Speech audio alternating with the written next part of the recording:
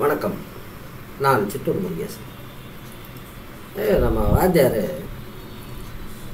அது எந்த மேட்டர்லையும் எப்படியோ காணி இந்த பாடல்கள், அதுக்கான டியூனு, அதற்கான வரிகள், அதை சூஸ் பண்ணிக்கிறதுல மாத்திரம் புலி. பதவி வரும்போது பணிவு வர வேண்டும் தோழா, அதை அவரே ஃபாலோ பண்ணல, அது வேற கதை. அந்த கதையை விட்டுருவோம். நம்ம மோடி சாப் இப்போ பாராளுமன்ற தேர்தல்கள் நடக்குது. பிஜேபி சொல்லி அடிக்கிறான். இதே சில நாட்களுக்கு பிறகு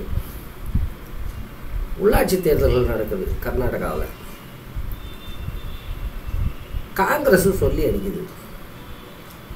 என்ன மேட்ரு? என்னடா மேட்டர்னா, பார்லிமெண்ட் எலெக்ஷன் இவிஎம்மில் நடக்குது, உள்ளாட்சி தேர்தல்கள் பேலட் பேப்பரில் நடக்குது, அவ்வளோதான். முதல்ல நம்முடைய தேர்தல் முறையே தப்பு. தேர்தல் முறையே தப்பு. இவருக்கு 38% ஆதரவு இருக்குட்ட, எதிர்ப்பு எவ்வளோ? இந்த கருமாந்திரத்துக்கு தான் நான் என்ன சொல்கிறேன், நேரிடை ஜனநாயகம் வரணும். பிரதமரை மக்கள் நேரடியாக தேர்ந்தெடுக்கணும். பிரதமருக்கு வீட்டோ பவர் இருக்கும். அதை விட்டு போட்டு இந்த ஊர் 2 பட்டா கூத்தாடிக்கு கொண்டாட்டங்கிற மாதிரி இதெல்லாம் கேப்பில் கிழா வெட்டுற மேட்ரு. இவனுங்க ஜெயிச்சு வந்ததே அது என்ன சொல்கிறது, சுஜாதா பாஷையில் சொன்னால் சந்தேகாஸ்பதமானது. இதில் ஆட்டத்தை ஆரம்பிச்சிட்டானுங்க. இந்தியை கொண்டு வர போகிறோம். இப்போ மகாத்மா காந்தி கூட ஒரு காலகட்டத்தில் இந்த தேச ஒற்றுமைக்கு இந்த இந்தி உதவும் அப்படின்னு அவர் இந்தி கற்றுக்கங்கன்னு சொன்னார். இப்போ தானாக கற்றுக்கிறது வேற, நீ கட்டாயப்படுத்துறது வேற. இந்த வித்தியாசத்தை நல்லா புரிஞ்சுக்கணும். இப்போ நான் கூட ஹிந்தி படிச்சிருக்கேன். ஹிந்தியில் இந்த பிராதமிக், ராஷ்டிர பாஷா, பிரவேசிக்கா நல்லா இருக்கும். அதில் பிரவேசிக்கா வரைக்கும் பாஸு. இது நான் விருப்பப்பட்டு கற்றுக்கிட்ட மேட்டர், நோ ப்ராப்ளம். அதை விட்டு போட்டு இவனுங்க நான் திணிக்கிறேங்கிறான். இப்போது இது ஜனநாயகம். ஜனநாயகம்னா என்ன? ஆப்ரஹாம் லிங்கன் ஏதோ சொல்லிட்டு போயிருக்கிறாரு, by the people for the people. இந்த இந்தி திணிப்பு, இந்த முடிவை எடுக்கிறதுல மக்கள் கருத்து என்ன? இப்போ அண்ணா பாராளுமன்ற உறுப்பினராக இருக்கும்போது அங்கே இருக்கிற பக்கிங்க ஏதோ சொல்லுது, இந்தியை தான் நிறைய பேர் பேசுகிறாங்க, அதனால் இந்திய தேசிய மொழியாக ஏற்றுக்கணும். அதுக்கு அண்ணா பட்டுன்னு சொல்கிறாரு, ஏன்னா இந்தியாவில் காக்கா தான் அதிகமாக இருக்குது, அப்போ காக்காவை தானே தேசிய பறவையாக வச்சுக்கணும், நீங்கள் ஏன்னா மயிலை தேசிய பறவையாக வச்சுருக்கீங்கன்னு கேட்டார் ஒன்று.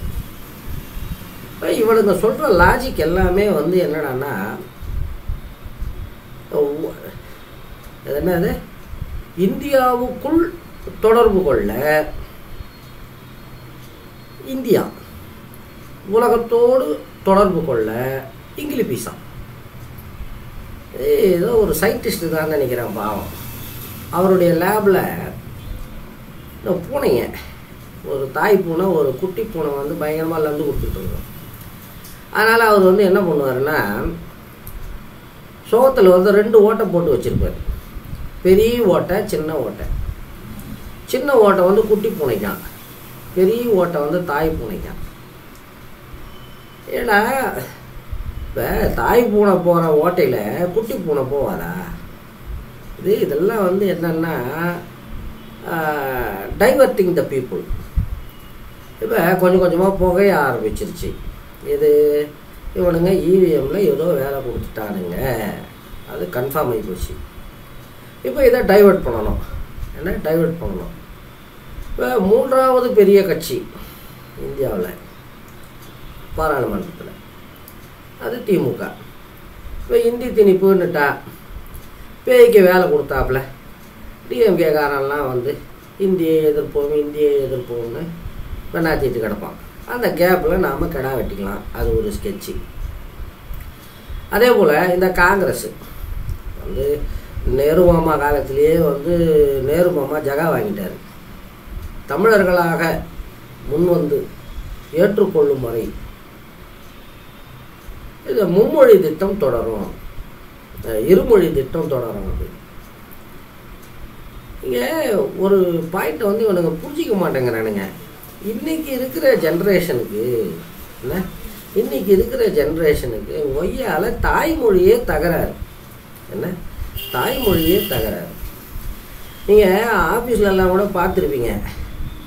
ஆஃப்டர் ஆல் ஒரு லெட்ரு, அந்த லெட்டரை டிராஃப்ட் பண்ணணும்னா உடனே வந்து ரெக்கார்ட் ரூமுக்கு போவோம். இதுக்கு முன்னெல்லாம் ஏன்னா அதே சீக்வன்ஸ் வந்திருக்கும். இதுக்கு முன்னே அந்த ஃபைலை தேடி பிடிச்சி கொண்டாந்து பேர் அப்பம் பேரை வரைக்கும் மாற்றிட்டு அடிச்சு போடுவானுங்க. இப்போ இன்றைக்கி அது இன்னும் ஈஸியாகிருச்சு. என்ன எல்லாம் வந்து இப்போ வந்து வேர்ட் டாக்குமெண்ட் தானே, சிஸ்டத்தில் தேடி பிடிச்சி நோகாமல் நோம்பு கும்பிட்றானுங்க. இதுதான் இன்றைக்கி சிச்சுவேஷன். இதில் வந்து 3வதாக ஒரு மொழியை கற்றுக்க சொன்னால் என்ன ஆகும்? ஆட்டோமேட்டிக்காக தெரிஞ்ச தமிழும் தகராறாக போயிடும். அதே போல் இங்கிலீஷ்லேயும் சொதப்ப ஆரம்பிச்சிருவானுங்க. இது இங்கே வந்து என்னடான்னா கிடக்கிறது கிடக்கட்டும், கழுவியை தூக்கி மனையில் வைங்கிற மாதிரி, தாடி பற்றிக்கிறப்ப பீடிக்கு நெருப்பு கேட்டானா எவனோ, அந்த மாதிரி இருக்குது. இன்றைக்கி சிச்சுவேஷன் என்ன? ஈரான்கிட்ட நாம் ஆயில் வாங்க முடியாது. ஈரான்கிட்ட வாங்கினா வந்து இந்தியன் கரன்சியில் பே பண்ணலாம். அது போச்சு. அதே போல் இந்த அமெரிக்காக்காரன் நம்முடைய கரன்சியை வந்து கண்காணிப்பு பட்டியலேருந்து தூக்கிட்டான். அதே போல் இது ஏதோ அது என்னது, இந்த வர்த்தகத்தில் ஏதோ இந்தியாவுக்கு முக்கியத்துவம் கொடுத்து ஒரு ஹோதா கொடுத்து வச்சுருந்தானுங்க. அதை பிடுங்கியாச்சு. இதனால் வந்து ஒரு 2000 பொருளுக்கு வந்து வரி கூட. அதே போல் இந்த வாராக்கடன் பொழப்பு நாறிக்கிட்டு கிடக்கு. பொழப்பு நாறிக்கிட்டு கிடக்கு. சுதந்திர இந்தியாவில் சுதந்திரம் அடைந்த பிறகு எப்போதும் இல்லாத அளவுக்கு வேலையில்லா திண்டாட்டம். இதையெல்லாம் பாருங்கடான்னா இவனுங்க பிடுங்கிறதெல்லாமே தேவையில்லாத ஆணையாக தான் இருக்குது. இப்போது ஒரு பாயிண்ட்டை நல்லா புரிஞ்சுக்கணும். இந்த பக்கிங்க சொல்கிறானுங்க என்னது, ஒரே நாடு, ஒரே மதம், ஒரே மொழி, ஒரே கலாச்சாரம்.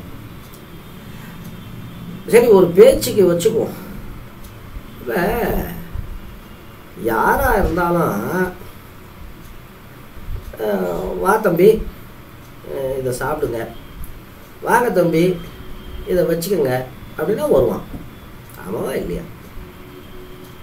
அதை விட்டு போட்டு இவனுங்க வந்து ஐ ஐ ஐ இது தேவையா? சின்ன குழந்தை கூட வந்து மிரட்டினீங்கன்னா போடா கொய்யாலன்னு இருக்குது. அவ்வளோ கேவலமாக போயிட்டானா தமிழன்? இது எனக்கு தெரிஞ்சுங்க. இது வந்து இவனுங்க திருந்த மாட்டானுங்க. என்ன திருந்த மாட்டானுங்க? நாய்வால் நிறுத்த முடியாது. இதில் எனக்கு இன்னொரு சந்தேகம் கூட உண்டு. இப்போ வந்து அந்த மந்திரி சபை பட்டியலை பார்த்தீங்கன்னா வந்து மோடியை விட்டுருங்க. மந்திரி சபை பட்டியலை எடுத்திங்கன்னா புரோட்டோகால் பிரகாரம் மொதல் 3 பேர் வந்து நான் பிராமின். என்ன நான் பிராமின்? மோடி, நம்ம அவர் பேர் என்ன, ஹோம் மினிஸ்டர், அதுக்கப்புறம் இப்போ ஹோம் மினிஸ்டர் எல்லாம் வந்து நான் பிராமின். அதுக்கப்புறம் தான் பிராமின். அங்கே பார்த்தீங்கன்னா வந்து எல்லா பயலும் வந்து இதான். ஏன் ஒரு மேட்ரை நல்லா புரிஞ்சுக்கணும். நம்பர் 1 அப்படிங்கிறது வந்து விருது கிடையாது, அது பொறுப்பு. ஏதோ ஒரு படத்தில் வந்து வடிவேலு பிக் பாக்கெட்டு வெளியூரில் போய் உக்காந்துட்ருப்பார். 4 பேர் வருவான். வந்து யார் நீ என்ன ஏதுன்னு விசாரிப்பான். இது தொழிலுன்னு தெரிஞ்சுதான் சரி நீ உன்னை வந்து நாங்கள் எங்கள் கூட்டத்துக்கு தலைவனாக வச்சுக்கிறோம்.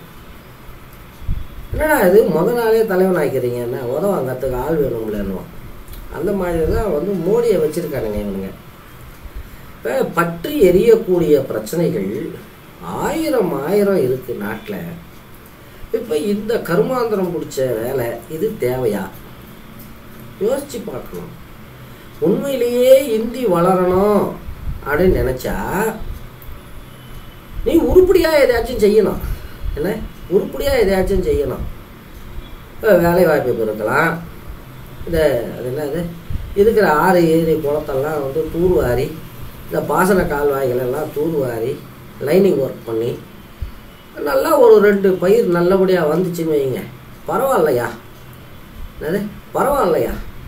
இவன் ஏதோ ஒர்த்தான கேண்டிடேட்டு, இவன் சொல்கிறத வந்து நாம் கேட்டு தான் பார்ப்போமே அப்படிங்கிற எண்ணம் வரும். நீங்கள் உடைக்காத ஃபர்னிச்சரே கிடையாது. என்ன உடைக்காத ஃபர்னிச்சரே கிடையாது. அந்த டிமானிட்டைசேஷன் ஆகட்டும், ஜிஎஸ்டி ஆகட்டும், நாஸ்தி பண்ணியாச்சு. உங்கள் மேலே எப்படி நம்பிக்கை வரும்? என்ன கர்வமோ. ஆனால் ஒன்று என்னுடைய டவுட் வந்து என்னடான்னா, மோடியை வந்து நாம் வந்து குறைச்சி மதிப்பிடவே முடியாது. அங்கே இப்போ வந்து நீங்கள் பார்த்தீங்கன்னா வந்து ரிசல்ட் வந்துடுது. ரிசல்ட் வந்த பிறகு இந்த மந்திரிகள் பட்டியல் அது கடைசி மூமெண்ட் வரைக்கும் வந்து சந்தேகாஸ்பதமாக அது ஃபைனலைஸே ஆகலை. என்னடா மேட்டர்னா, அங்கே கட்சிக்குள்ளவே வந்து இந்த பிராமின் நான் பிராமின்ங்கிற ஒரு டக் ஆஃப் வார் அது நடந்துக்கிட்டு இருக்குது. இதை வந்து மோடி எப்படி ஃபேஸ் பண்ண போகிறாருன்னு நமக்கு தெரியாது. இப்போ ஒரு வகையில் பார்த்தா இப்போ இந்த இந்தி திணிப்பு அப்படிங்கிறது வந்து தமிழகத்தையே வந்து ஒட்டுமொத்த குரலில், ஏற்கனவே வந்து ஒட்டுமொத்த குரலில் தான் வந்து பேக் பண்ணி அனுப்பியாச்சு, ஓடி போயிருக்கிறாங்க. இப்போ அங்கே இங்கே ஒரு 1-2 பூத்தில் 100-200 ஓட்டு விழுந்துருக்கான், அதுவும் காலி போல். இப்போ இன்றைக்கி வந்து இந்த இவிஎம்மில் இவனுங்க செல்மிஷம் பண்ணி தான் வந்தானுங்கன்னே வச்சுக்குவோம். இந்த நேரத்துக்கு இது ஒரு பெரிய பேரழிவு. ஆனால் ஒரு 2 மாதத்துலேயோ 3 மாதத்துலேயோ மேட்ரு மொத்தம் வெளியே வருது, கூண்டோட ராஜினாமா பண்ணிட்டு போயிடறானுங்க. அதை பற்றி பிரச்சனை இல்லை. ஆனால் எதிர்காலத்தில் இப்போ காங்கிரஸ்காரன் வந்து அவன் ஒரு 20 வருஷம் சொதப்புன்னு சொதப்பி அதுக்கப்புறம் வரக்கூடிய தேர்தலில் இவனுங்களுக்கு இதே மாதிரி மெஜாரிட்டி வந்தாலும் எவனும் நம்ப மாட்டான். அதை திருவிளையாடலில் வந்து பாருங்க, அதே நிலைமை தான். இனிமே நான் பாட்டு எழுதி கொண்டுட்டு போனேன், ஏன்பா இது நீ எழுதுனதா இல்லை மண்டபத்தில் எவனா எழுதி கொடுத்ததான்னு கேட்பாங்களே அப்படின்னு ஃபீல் பண்ணுவார் நாகேஷ். அந்த நிலைமைக்கு கொண்டு வந்துட்டார் மோடி. அந்த வகையில் ஹெட்ஸ் ஆஃப் மோடி. நன்றி, வணக்கம். சித்தூரிலிருந்து முருகேசன்.